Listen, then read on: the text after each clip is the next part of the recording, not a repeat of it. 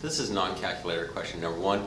College Board gives us a linear expression x plus y equals 75, where x is the number of minutes Maria spends running each day and y is the number of minutes Maria spends biking each day, and they ask for the meaning of 75 in this equation.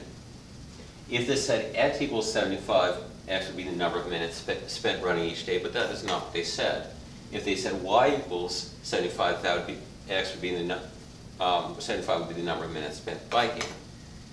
Since they said x plus y, that's the total minutes running plus the minutes biking, so 75 is the total number of minutes spent running and biking each day, and d, number of minutes spent biking for each minute spent running, does not make sense, so that one was wrong. We already saw A and B were wrong. Choice C is the correct answer.